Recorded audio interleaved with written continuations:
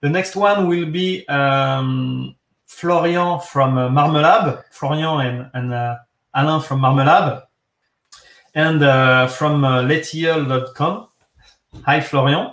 So Florian will present us the, let's say, a developer way to bench their energy consumption. So they will go maybe more in detail in this topic of measurement.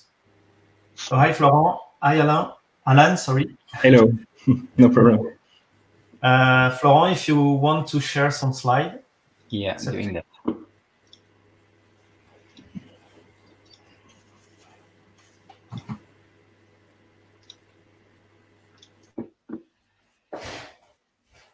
I talked about Argos a few minutes ago. So yeah, thank you. We've been hearing you, and thank you for talking about Argos. This is the perfect, perfect planning.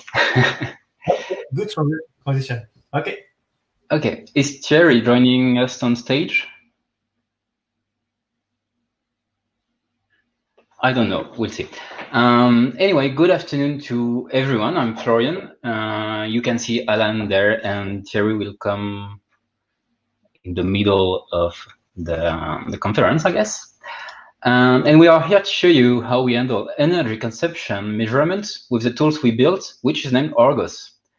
Basically, Argos puts your application on a test bench. It measures its output, and it helps understand where energy is spent. And here comes Thiery. Even if we can't see you, we like to believe you're all eager to see what it's like. So we'll start with a demo, and then only we will explain you why and how we built Argos. So let's go. I've got a web app. It's a kind of Medium clone. You know, the blogging platform. And we took it from the real world project that you may know and you can find on GitHub. It's open source. It's a basic web app. It has a Node API, a Mongo database, and a React frontend. It also has an automated end-to-end test suite. End-to-end test simulates an actual user browsing our app. And let's go. We can install Argos on our app with a single line command directly from our project directory. And then configure it with a simple YAML file, just like most continuous integration systems. Then another single line command to launch Argos. And you will see that tests just start to run. Well, actually, this is an illustration. You won't see them run at all because within Argos, it all happens under the hood.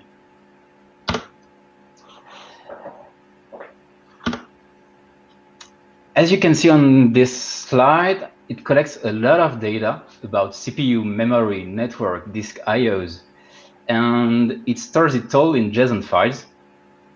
They are organized by project, revision, and sample run.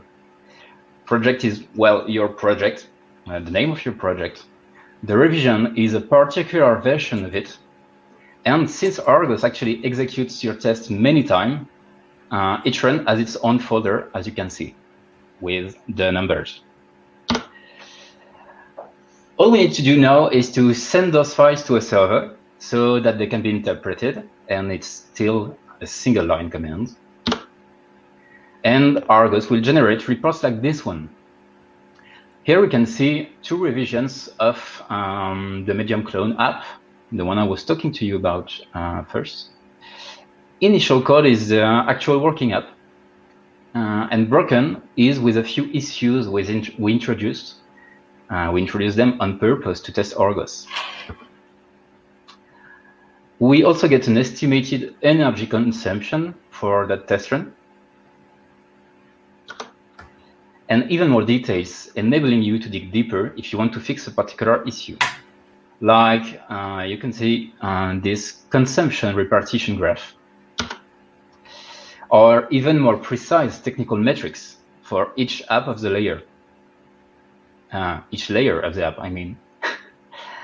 Here you can see it for the device layer that enables you to compare two revisions of your app and identify where the culprit is. So let's see.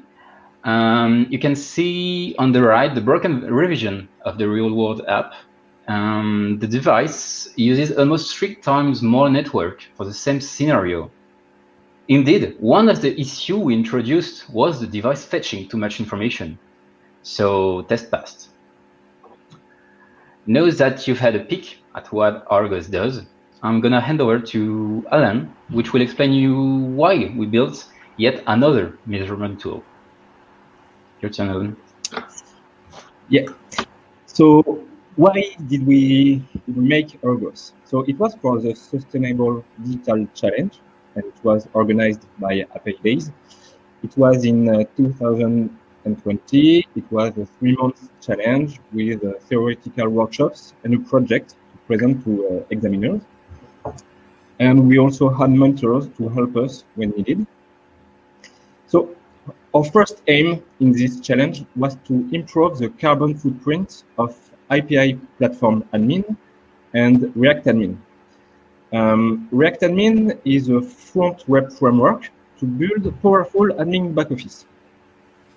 And API platform admin is built around React admin to provide an admin connected to a hypermedia API, fully working with only a few lines of code.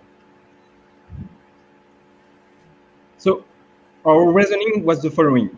React admin is downloaded about 35,000 times per week. And API platform admin is downloaded about 2,500 times per week. So we estimated that there are currently, right now, about 1,000 projects using them. So if we make some carbon dioxide savings for this project, the result is greatly increased. So we made some improvements for these 2 projects. For example, for React admin, we added an applicative cache. And for API platform admin, we added a request multiplexing system to solve the famous N+1 problem. And you can see the 2 PR on the slide. And then we wondered, how much did we gain? We knew that these improvements were great, but we didn't know if we really did improve something, and how much did it contribute to the environmental impact. We didn't know. So we needed to measure the improvements we made. So our first idea was to use existing eco measures. There are already a lot of tools. You saw them in the previous presentation, like Ecometer, EcoIndex, Inspector, Power API. They are nice, and they are nice for environmental awareness, but they don't really give accurate and complete measurements, both accurate and complete measurements. And in fact, they didn't allow us to do what we needed because of 4 shortcomings. The first one is because of the partial view. The existing tools only measure one part of the footprint, the client, the server, or the network. And we know that if we reduce one part, it's not necessarily a good thing, because we can have what we call a pollution transfer. Making an improvement in one part can move the problem in another part. The second point is the conflicting models. If we use different tools for the server side and the client side, it's not really possible to aggregate them because these models cannot be aggregated. So it's not possible to use different tools. The third point is that the existing tools cannot really be automated. For the most part, they are manual one-shot audits. So we cannot use them, for example, in a CI, in continuous integration. And the last point is unverified assumptions. Some existing tools are based on metrics, and these metrics cannot easily be correlated with the energy consumption. Like, for example, the number of DOM nodes.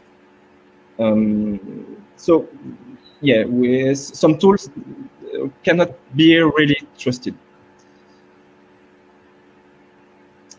And so we decided to make our own tool that we name Argos. And by the way, it won the Sustainable Digital Challenge. Yeah, in the certificate, the title is not quite right. So, Florian, can you fix that, please?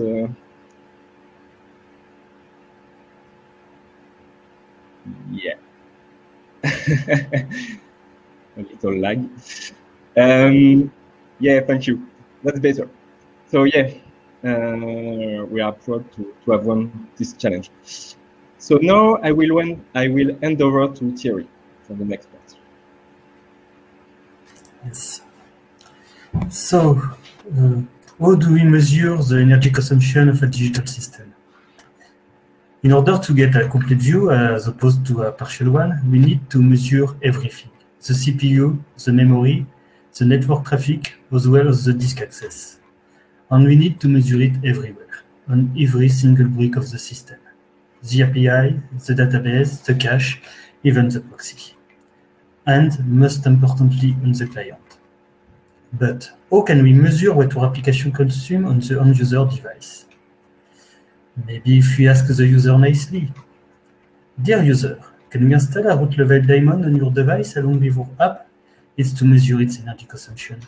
Thanks for your cooperation." That's not gonna work, right? It is pretty much impossible to measure energy consumption on the client. We just don't have access to the device, at least not in production.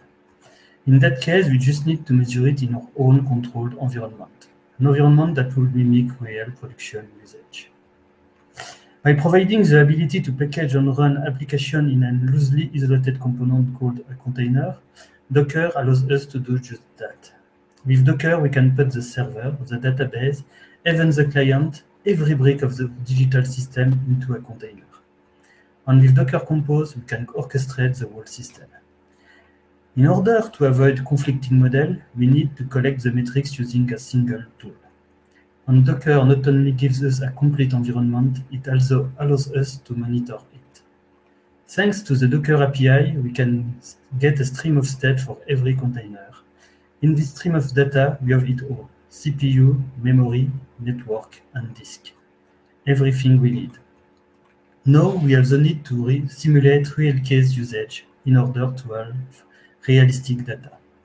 For that, we need an automation tool like Cypress to pilot the system following a given scenario. For instance, for an e-commerce site, we should simulate browsing a product list, searching for a product, clicking on a few results, adding a few items to the shopping cart, and finally, checking out. We also need to run the scenario a dozen times to get a strong, accurate signal and reduce the standard deviation. With all this, we have all the metrics we need. But how do we interpret them? We want to avoid unverified assumption, so we need a proven way to combine all metrics into a coherent whole. But how can we combine CPU usage, memory usage, data transmission over the network, and quantity of data written and read on the disk? It's like trying to add apples and oranges. It has no meaning. But apples and oranges can both be converted into calories. Then it becomes possible to combine and compare them. It is the same for our metrics. We need to convert them into a single unit, watt per hour. As it's the same unit for all components of the system, you can add watt per hours of all components to get an overall energy consumption of the digital system. We've worked with French computer scientists. These researchers have spent countless hours reading the scientific literature on the subject. Then they assembled a unique model of the environmental footprint of digital systems. We are confident that our model is solid, as much as the papers it's based on. Finally, we want Argos to be automatable. After all, for the measure to be useful, it needs to be done regularly and automatically. Argos will offer to be part of the continuous integration workflow, just like test. This way, developers will see the impact of their change at the development stage and will be able to react accordingly. Here you have it all. Argos will allow to measure energy consumption in an efficient and useful way. Thank you, Thierry. So, where's Argos at, Freddy? Okay. Well, Argos is still early stage and just demonstrates a proof of concept. It's not quite ready for prime time yet, but we think it's very promising. So we're starting using it in more applications with a few of our close customers in order to get feedback and to fine-tune our model. We intend to use it for other developments rather soon because we want to build more sustainable software for our customers, and we believe Argos will help us do exactly that. We plan to keep investing on it so that it becomes even better. Yeah, we have some serious PowerPoint skills, trust us. Whatever. We especially want to prove that our model is useful, and we need more real use cases for that. We want to improve its usability. It's still quite confidential, and it needs more documentation and care to be usable by everyone. And we want to have better integration with developers' tools, just like Thierry said. We dream Argos will be integrated to the CI toolchain. And I've seen a message saying it couldn't even make the build fail. And we want to be able to link features and code with energy consumption more easily. We need to pinpoint where efforts have to be made. And that's it. Here, you know it all. We hope this preview caught your attention. And if you're curious and want to know more about Argos, just get in touch with us. Thank you. Thank you, Florian. Thank you for your time and for your presentation. So maybe if you want to share some links on the chat, please do that. For example, your GitHub or as you want. Yeah, we'll share Argos because we didn't say it yet, but it's open source, just like everything we do. Good news. So let's take some question. I have pinned my Argos. I have a question for you. So thank you. This is a great example of what can be done in the challenge. So it was a very good advertising for the challenge. Thank you for that. And we are very happy to see that new tools are coming. Because as I said previously, there is no tools enough on the market. So it's very good to see Argos and to see that you think about the next step, which is the CI/CD process. So my question is that I know that Argos is a proof of concept, but is it a tool for a developer only, or is it possible for a non-tech like me, I'm product manager, to run it and to test it? For now, it's developer oriented. It means that, yeah, because we're developers and we needed a tool, so we made it for us. That's good. But because we have tools for non-developer, so it's great to see that there is tools for developers. But as you can see on the last versions, you can see the watt hours consumption. And it's a way to talk to non-technical persons. The goal is to have either technical metrics or green metrics, I don't know how you could call them, and to propose both but from the same mechanism. Okay. Yeah, and like any other other technical tools, if they are used, if they are a lot, then we can have a beautiful interface and we can present them to product manager. And so, yeah, for now it's technical, but maybe later it will be for everyone. That's right. Thank you. And check if there is other answer, a question. Yes, so I have a question in mind. Argos is focusing right now on electricity consumption. And did you think about introducing, for example, electricity map API to let's say transform electricity to carbon? Yes and no. We are aware that what people are looking for is the total energy consumption of their whole IT. And we are aware that nobody can do that yet. No. So Argos is just a test bench. It just simulates an environment and nothing more yet. We would like to also give another tool which could transform those test bench results into a production simulation. But that's another tool to our eyes. Okay. Thank you. Thank you. So yes, you already answered to the question regarding the name. So who find the name? Who found the name? It's me. Okay. So maybe you can explain why. Yeah, it's from the mythological giant Argos, who had 100 ace, and so everything it did not miss any details. So the name comes from him. We hope we won't miss any details either. Yeah, it's our goal. We will see if we can live up to it or not. Okay, thank you. Thanks a lot. So we have 1 minute left, but I think I'm just checking if there is another question. Yeah, so Mehdi said that you are a new relic for energy consumption. Kind of, but not in production. Not in production. You start. It will come. Okay, thank you guys. Thank you, Florent. Thank you, Thierry and Alain, for your time. And hope to see you in the, let's say, in the next challenge. Maybe you can be some good mentors or showing your tool. Thanks a lot, guys, and thanks for your presentation.